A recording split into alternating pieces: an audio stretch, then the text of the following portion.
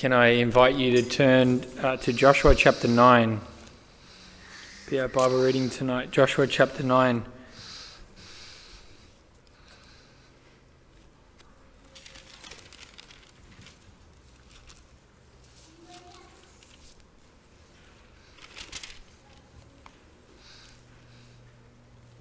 Let's read the God-breathed Word of God together.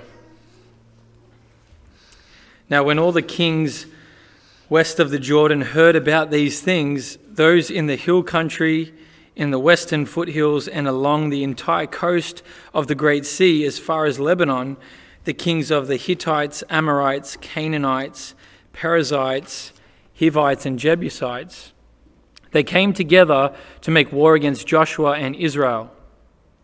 However, when the people of Gibeon heard what Joshua had done to Jericho and Ai, they resorted to a ruse.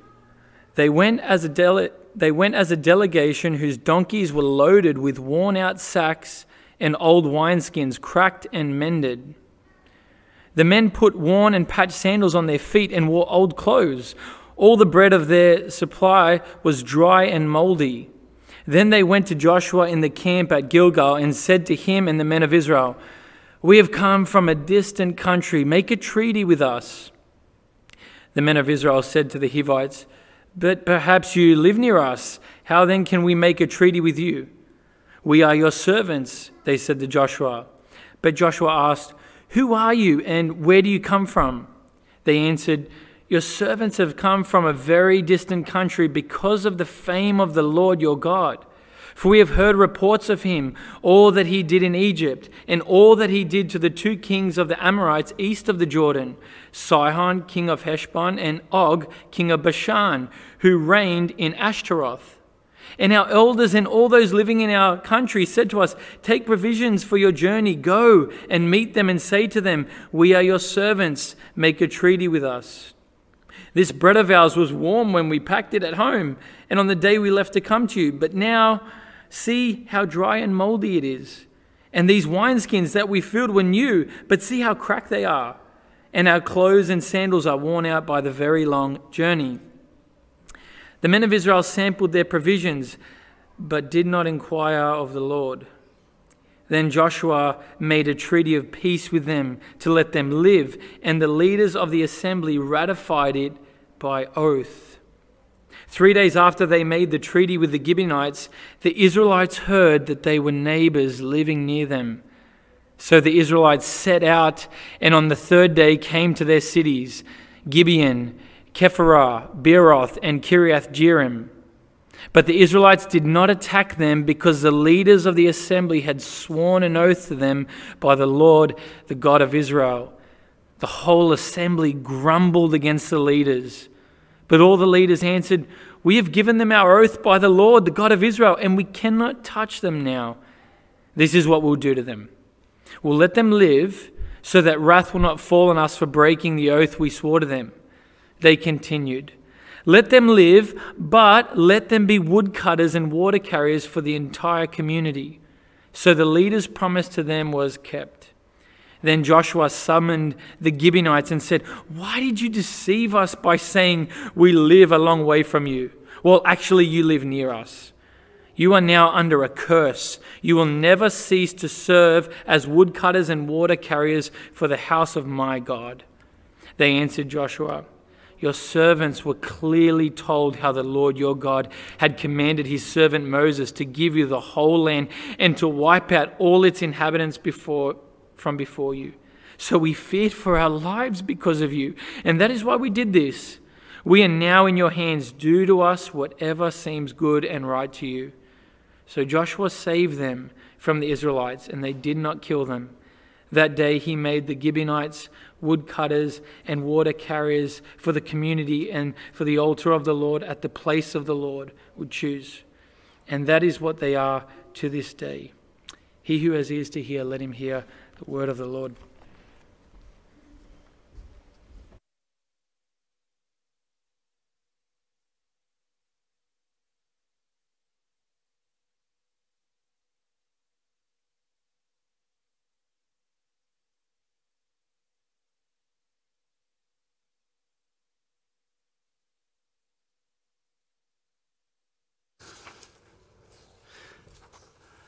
Let's pray together.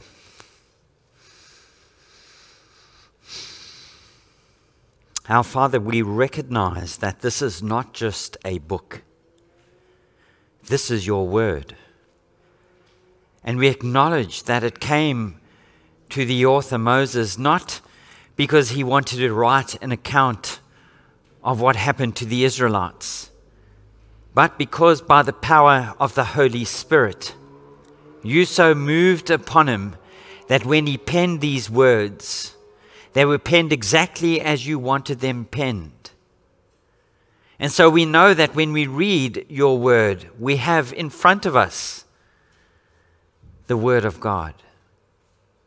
You speak to us through your word. Your word is just as much valid today as it was when it was first written. And so we pray that you would help us to understand, to grasp, to hear your voice to us, for you are speaking through your word. And we ask that as you speak to us, in some way we would be changed. For Jesus' sake. Amen.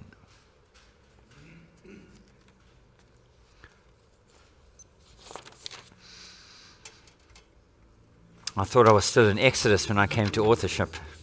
Some of you would get that. In late September 1864, the Confederate general in the United States, General Nathan Bedford Forrest, was leading his troops north from Decatur, Alabama, towards Nashville.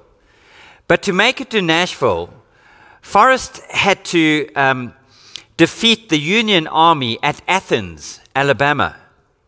When the Union commander, Colonel Wallace Campbell, refused to surrender, Forrest asked for a personal meeting and took Campbell out on an inspection of his troops.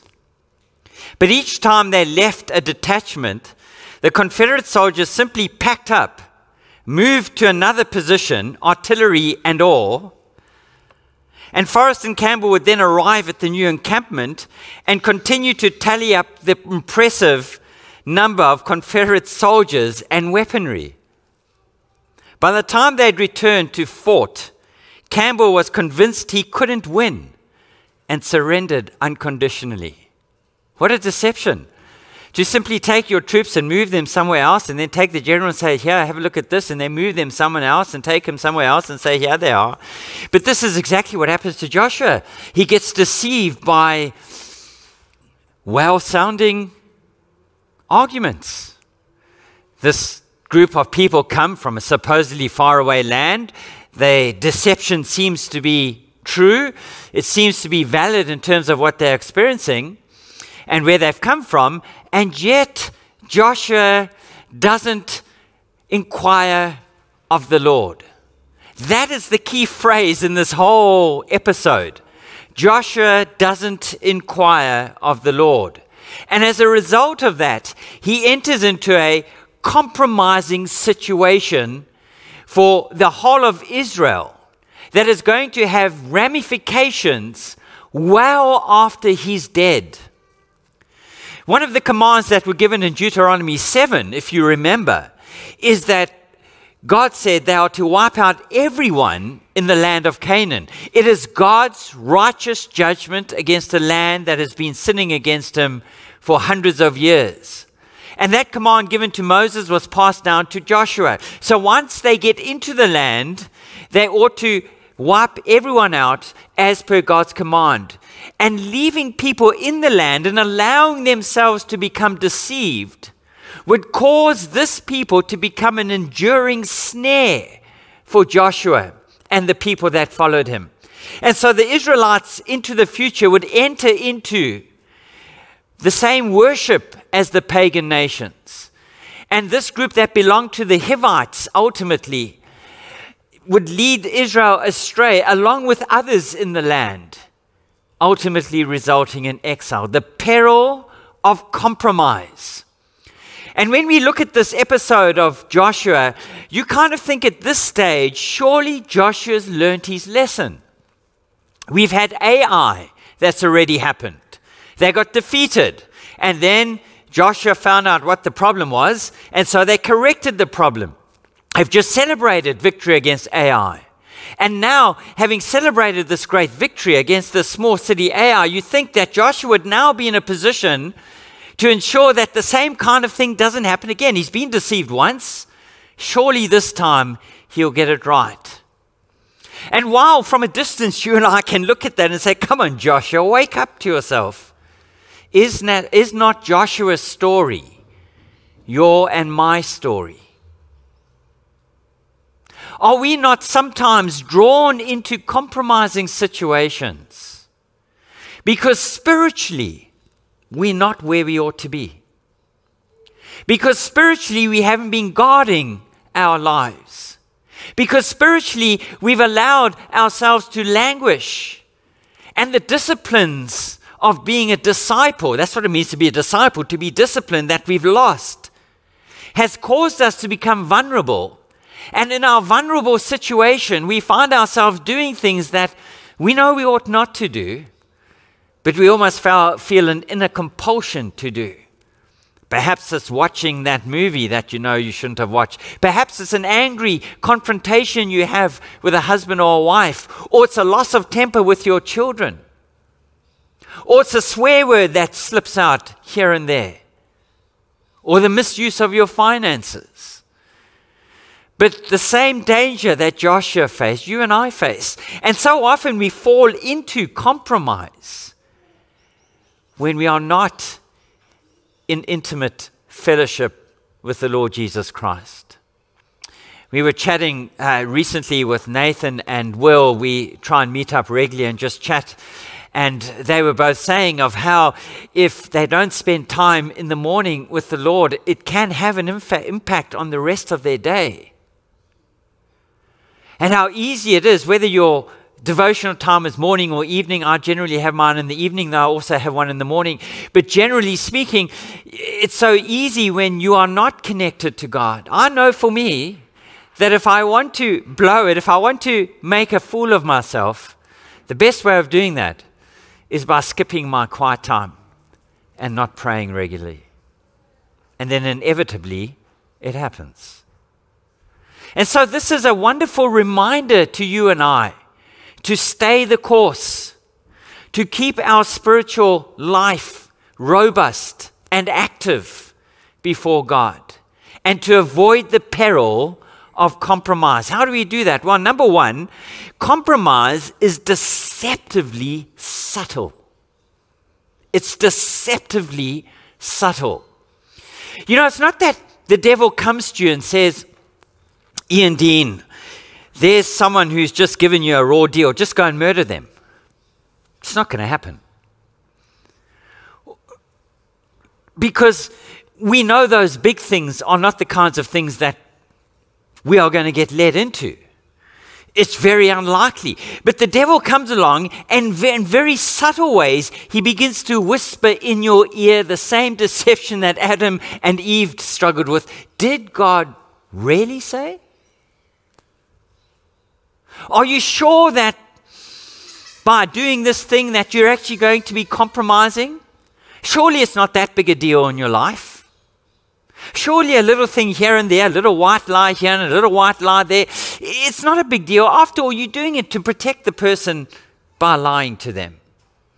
And we get drawn into this web, as we would discover with Joshua. Look at verses 3 to 13. I'm not going to read them for the sake of time. It's an elaborate deception. Interestingly, in verses 1 through to 3, the surrounding nations hear about what's happening, and they are emboldened, probably because they haven't heard of the defeat of Ai yet, but have heard of certainly when Joshua made a mess of it initially. And so these kings get together, and this is going to be a constant problem that's going to resurrect its ugly head in chapters 10 and 11. And Israel going to have to face. But there's one small little nation that lives about 5 kilometers northwest of Jerusalem. So from where they are, if they're still at Ai or Gilgal, where they offered sacrifices, it's about 32 k's from Ai. So it's not a long place away. And they have a different response to the surrounding nations and come up with this elaborate plan. And I mean, it looks pretty genuine, doesn't it? When you think about it, I mean, they arrive, they've got old, worn-out clothes, the bread's turned moldy, the wineskins look old, and from an outward, external perspective, it seems like a legitimate problem. Yet, even Joshua, initially you would think, is a little bit suspicious. Because first they engage with the leaders, and then Joshua enters into the picture. And Joshua asks them the same question, where have you come from? And they go through this elaborate story, and they offer some bread and say, taste this bread, and let's see it. And Joshua is drawn into this deception. They even plead certitude. Notice the strategy they have. The first thing is they say, look, we'll be your servants. So there's a sense of almost humility about them. You know, we don't want a prominent place in the land. We will just serve. And then they draw him in even further when they begin to praise God. They give praise to what God has done. We've heard about the great deeds of Yahweh. We've heard about the defeat in Egypt. They're very, very careful. They don't say anything about Ai because that's a little bit close. And so they talk about things further back in the past to make the deception seem all the more plausible, because if they talk about Ai, then it's probably because they're quite close and have heard about what's happened to Ai. But they don't talk about Ai. They talk about what happened in Egypt. And so they talk about the fame and how great God is. And so there's a sense in which they're buttering up Israel. They're buttering up Joshua. They flatter him by God's mighty deeds. They don't mention the country. That's the third nature of their deception. They don't say where they're from. And when Joshua says, where do you come from? It's a generalization. You know, I think they would have done really well if they were living in Victoria and were the Premier of Victoria. I think the not answering questions, obfuscation, trying to be general in nature so there's no implications. And they don't mention where they come from because the game is up the moment they do. And Joshua is drawn in. It's not the only time that Israel and prophets experience deception. Do you remember the deception that Micaiah had to deal with the kings, where the king calls him in and says, prophesy victory? And all the other prophets are prophesying victory. And he says, no, I can't, because if I do, I'll be lying before God. Let me read the account, if I have it here. I don't. I thought I had it here. 1 Kings 13, 1 to 24. And 1 Kings 22, 1 to 28. And the king is drawn into all these prophets that are lying, and then he slaps them in the face and says, get out of here. And the king is deceived by these lying prophets going into battle, and he loses his life. Remember the man of God who comes along and is told by God, don't eat anything until you come back.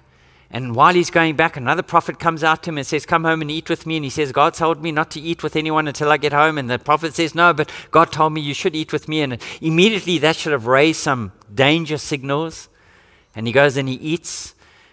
And then on the way back, God rebukes him through this prophet where he's eaten, and he gets mauled by a lion. It's very easy to get deceived. It's very easy to get drawn in.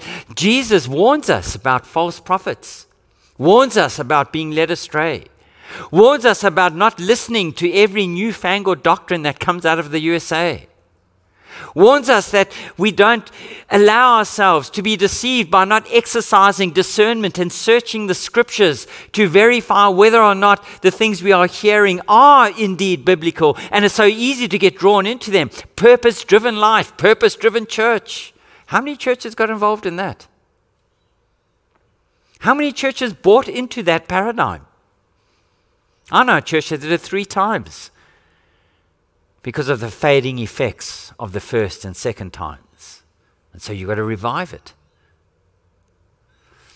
And so Jesus says to us very clearly, watch out for false prophets. They come to you in sheep's clothing, but inwardly they are ferocious as wolves. Then he warns us in John 8:44. You belong to your father, the devil, and you carry out your father's desires. Talking to the Pharisees. He was a murderer from the beginning, not holding to the truth, for there is no truth in him. When he lies, he speaks his native language, for he's a liar and the father of lies. Jesus is highlighting the danger of those who are false prophets, those who do speak lies, that ultimately their lies originate from Satan.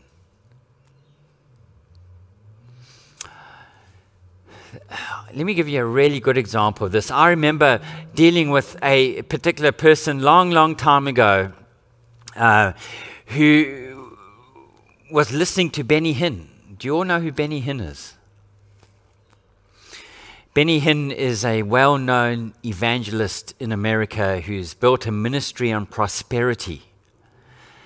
And I gave this particular person some tapes to listen to that Benny Hinn had blasphemed God by making certain statements that were the equivalent of blasphemy about God. And they went away and they listened to these tapes and they came back to me after a week. And I said, how'd you go with those tapes? Did you see the danger of a man like that? And the answer was, I'm convinced that's not Benny Hinn. There was they'd been so drawn in and so deceived that when the truth was staring them in the face, they were unable to recognize it. Because ultimately, when we buy into deception again and again, the deception becomes the truth for us. And we begin to believe the lies. And so there is a need for us to exercise discernment. And I've got great news for you, because God has given you His Word, and God has given you the Holy Spirit, and God has enabled you and equipped you to be able to discern true from false. And God has given you the ability to recognize those things you need to push away from yourself and distance yourself from. You're not left without the ability to do that. And so the way in which we ensure that we don't get deceived is we become people of the Word. We become people of the book. We bury ourselves in the Word so that we know it from back to front. And then when deception comes in the form of false teachers or false prophets, we recognize it. Why? Because we know the truth. And that's why Jesus says the truth sets you free. It does. And then when temptation comes to us, we recognize temptation for what it is. And rather than flirting with temptation, and rather than thinking that somehow we're the one that's going to resist the temptation, we are able to push it away because God's Word has been buried in the depths of our being. And that's what enables us to combat it. Deception can be very, very enticing at times. And you and I need to ensure that we don't neglect nurturing our relationship with the Lord Jesus Christ. It's the best antidote to being deceived. So that when Satan comes and whispers those little things in your ears and says to you, it's not really going to hurt. It's not really going to do any harm. Just a little bit of dabbling here and a little bit of dabbling there is okay. You need to be able to say, no, it's not. God's Word declares. Secondly, compromise is deceptively proud. It knows better. Verse 14. Let me read it because it's only one verse. The men of Israel sampled their provisions, but did not inquire of Yahweh. Now think about the scenario for a moment. How are you going to know that what is presented to you is not true? Well, the only way that they are going to know is by spending some time seeking an answer from God. They had the Urim and the Thummim where they could have cast that, and they could have spent some time in prayer, and they could have sought direction from the Lord and sought His wisdom, so that whenever they did make a decision on these people, it would be one directed from God. But what do? They do not inquire of the Lord. They thought they had enough resources within themselves to be able to discern truth from falsehood, and therefore they relied upon their own abilities without submitting themselves to God and seeking His wisdom in an issue like this. And therein lies the problem, does it not? It's so easy to be tempted into pride, to thinking that I can handle it, that I'm strong enough to resist.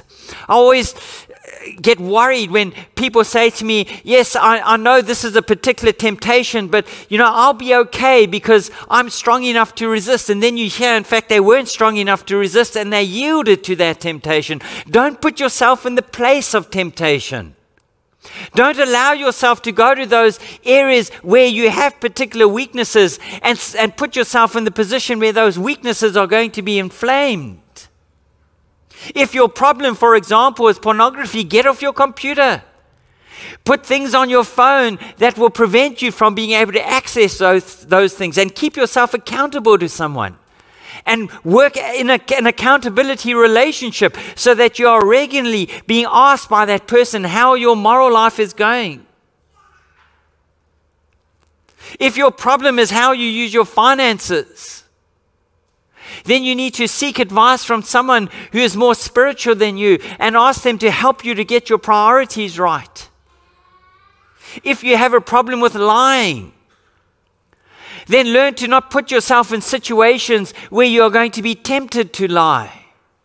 Rather than speaking, say nothing. And so we can multiply them out. Do you remember the disciples in Matthew 26:33? I mean, we all suffer from this. Jesus says they're going to deny him. Peter stands up on behalf of the rest and says, no way, I'm not going to deny you. And all the other disciples agreed. What happened next? They all fled when Jesus was arrested. They thought they were strong enough. They had spent 3 years with the Lord Jesus Christ, 3 years in his intimate company, 3 years being taught by him, 3 years being prayed for by him, 3 years sleeping day and night, going wherever he went, observing his life. And yet, at the end of that 3 years, when the most critical point in his life comes, when all of them have stood up and said, we will not deny you, put under pressure, all of them fall away. Do you think you're too strong to deny Christ? Do you think you're stronger than the disciples? You see, the moment we get to the point where we think we're above a particular sin, you put yourself into the danger of committing that sin. Because you've entered a place of complacency, and you've entered a place of thinking to yourself that I can handle this. Rather submit yourself to God. Rather ask God for strength to resist when those temptations come. Rather recognize your vulnerability. Rather recognize your weakness. Rather recognize your dependence upon God. Rather come to him on your knees daily and say, Lord, help me. I'm going to face all kinds of temptations today. They're going to assail me, and I know I'm too weak to resist them on my own strength. So Lord, you come, you empower me, you enable me to stand strong when those temptations come. And we rely upon Jesus rather than looking to ourselves. It's so easy to fall prey to our own strength. And sometimes our own pride gets in the way of that. Lord, I'm too proud to acknowledge that you know best for me when it comes to choosing a life partner.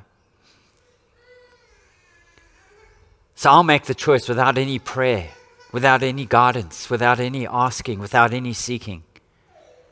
I've had couples so sadly stand before me and make vows to each other in the presence of God, in the presence of the company of God's people, and have said, I will love you till the day I die, who have walked away from their marriage vows.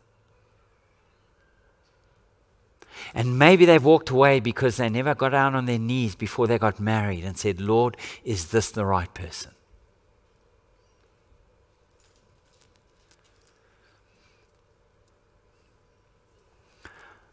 I've had marriages break down where a man or woman has innocently, after work or at lunchtime, gone for coffee with another man or woman that's not their wife or husband. And as a result of that innocent encounter, it's created problems in the marriage and eventually resulted in adultery and divorce down the line. But you see, it's not going to happen to me, Ian. I'm strong enough to resist that. Really?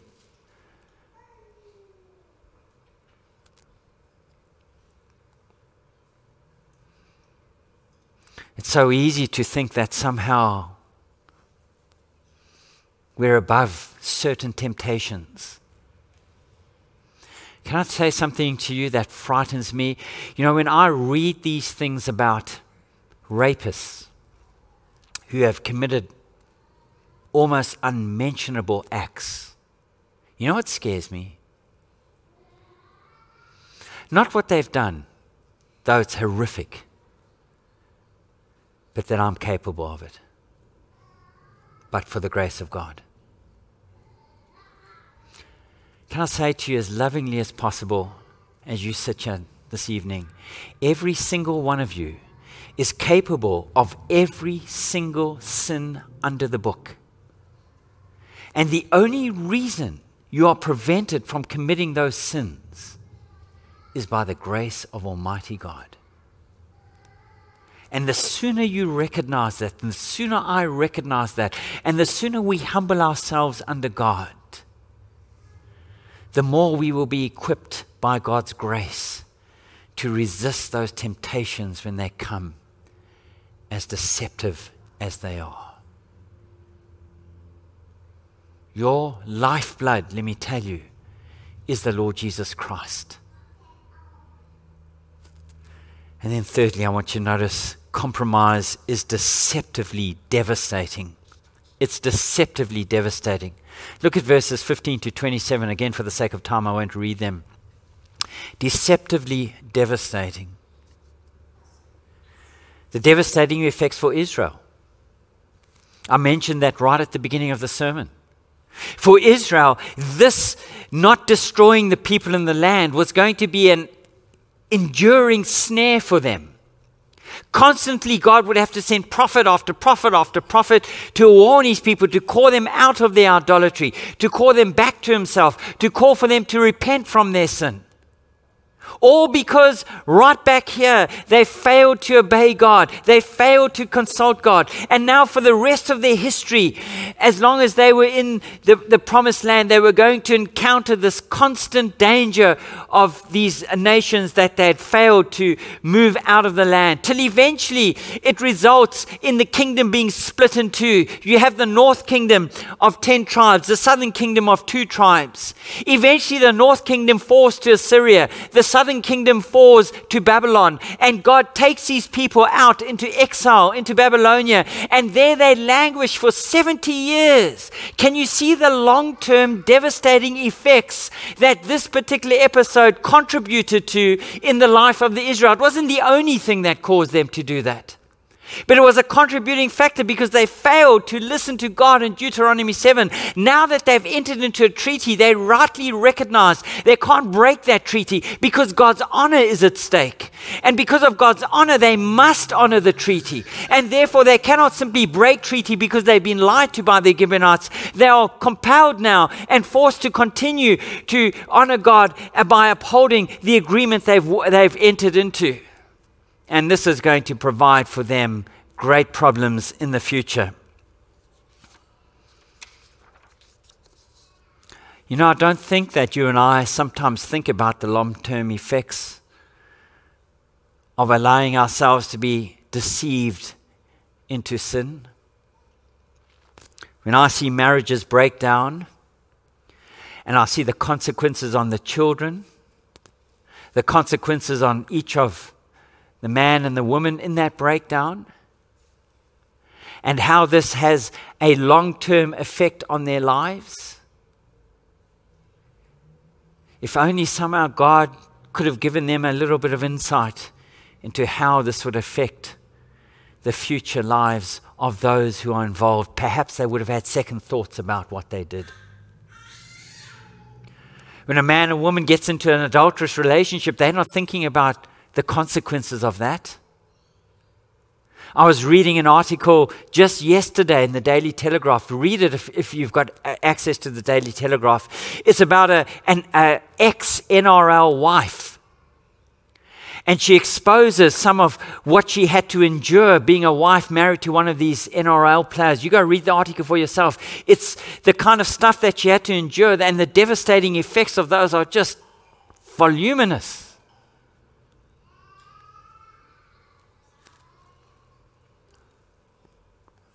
And then I read recently a book of a young woman who entered into prostitution in Australia, in Melbourne. And she gathered a whole lot of stories from prostitutes across the world, the USA, the UK, Switzerland, Australia, to tell their stories. They've come out of prostitution. And you can't read that book without there being tears either in your face or in your heart. You just can't. The effects that has on the lives of those women, they never recover. Not fully. This woman has got married subsequent and has children, but she still has sleepless nights. She still wakes up in sweats. It's still continuing to dog her. She'll never escape the scarring that took place as a result of that sin. And at the time, it seemed so attractive, so compelling. Some of the stories are of young women who've been raised in Christian homes.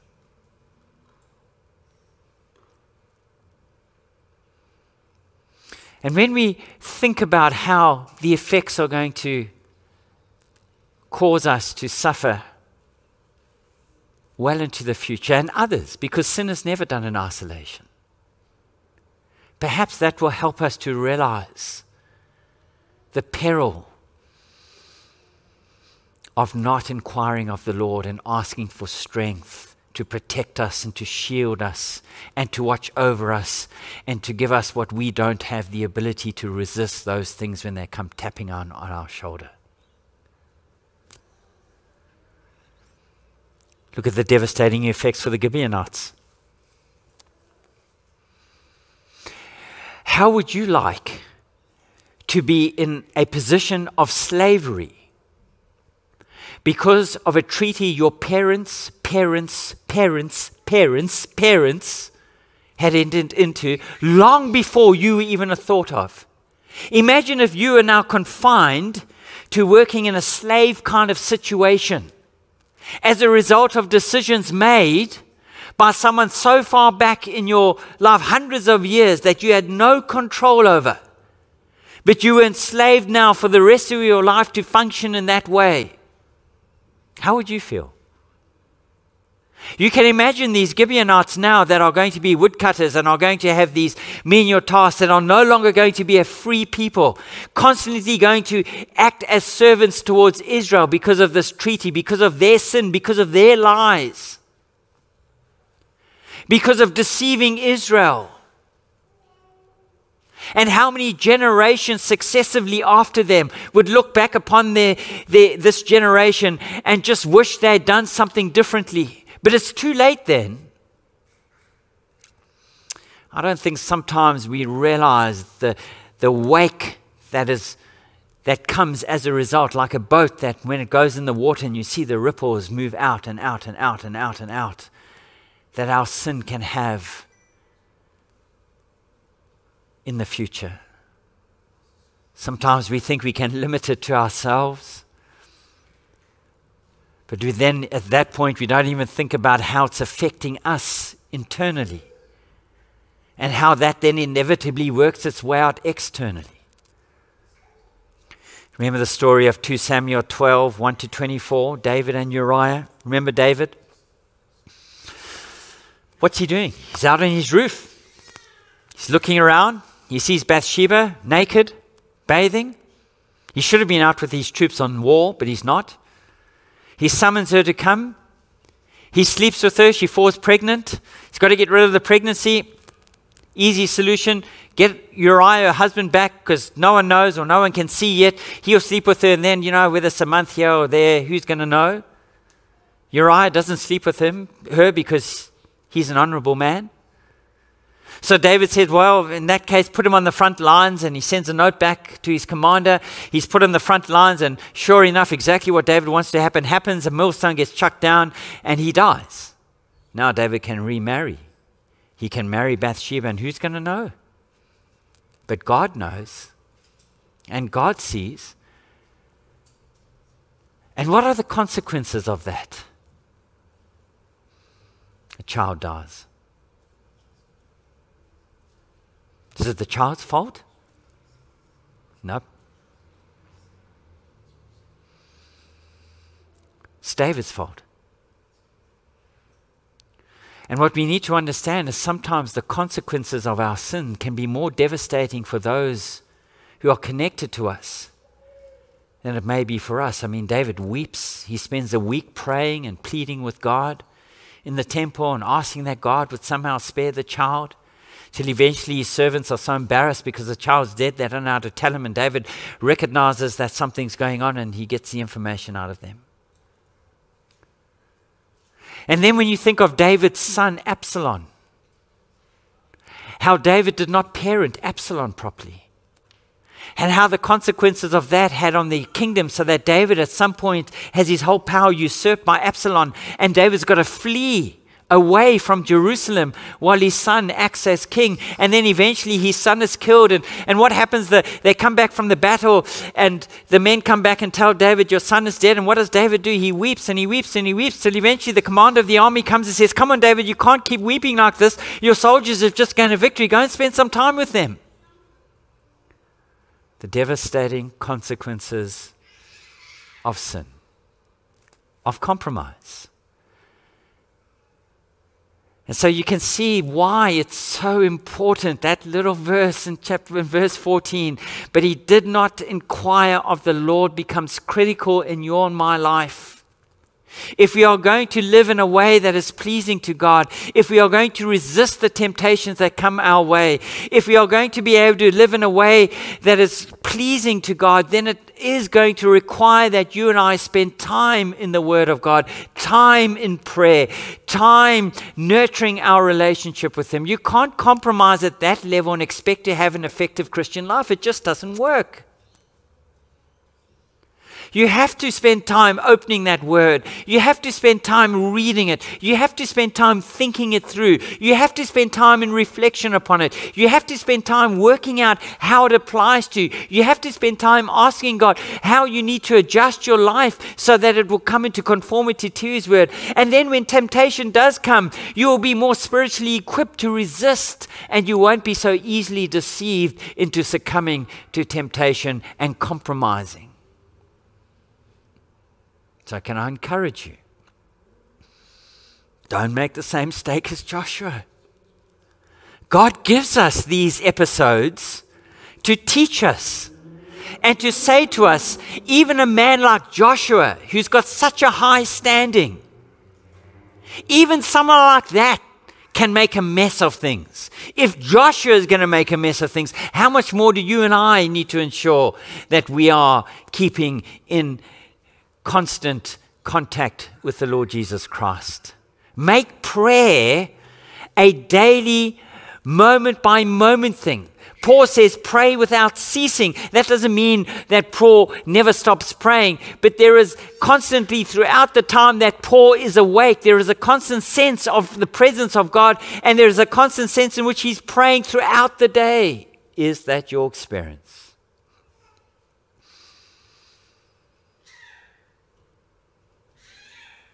Your very spiritual health will be so well served if you continue to nurture that relationship with Jesus.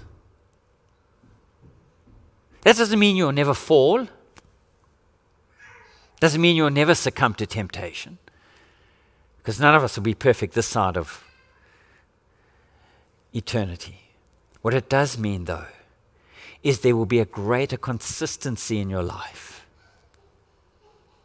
And you will find yourself more often than not being able to resist.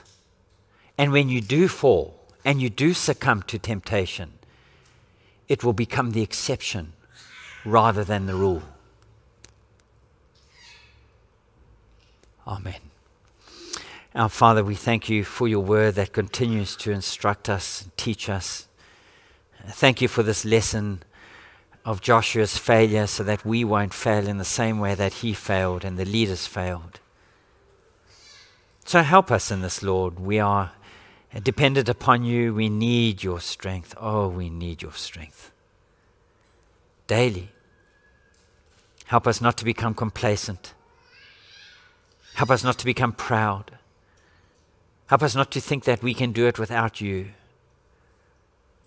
Help us to daily surrender to you, to daily put ourselves under the banner of the Lordship of Christ.